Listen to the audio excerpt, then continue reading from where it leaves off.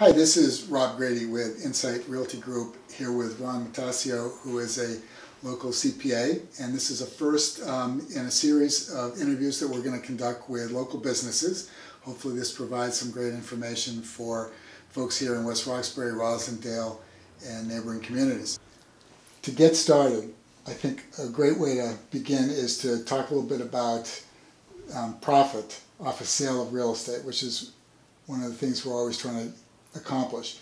And there's different kinds of property. There's investment sale and there's residential sale. Could you talk a little bit, Ron, about the distinction in terms of how the IRS takes a look at those? Sure. Let's start with the easy one. Residential sales, generally speaking, a joint couple has the ability to defer up to $500,000 of profit on residential sale. Prior to 1997, the rules were different, and you had to reinvest the profit in a house that cost more than what you sold the other one for, which required a lot of specified bookkeeping. That theory, for some reason, is still out there, so when people sell their property, investment property, they always ask me, oh, I can defer the gain if I buy another property. And the answer is no. Investment property, when you buy it, you hold as an investment. When you sell, as a capital gain. Simple as that. There's no other way to do it.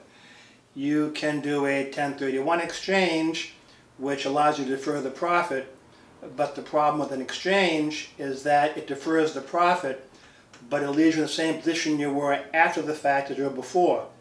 So let's say you had a piece of property that had an inherent $100,000 gain in it. When you sell that property, that gain remains in the new property. It doesn't go away. So when you ultimately sell the new investment property, you're going to have a $100,000 gain plus any more appreciation you may have incurred in it. So you may actually shoot yourself in the foot by doing the deferral. The big thing about the residential is that the $500,000 exclusion for a joint couple. There are some other rules. You have to hold it for more than 2 years. There are some percent exclusions, but for basically $500,000 exclusion for joint couples, $250 for singles.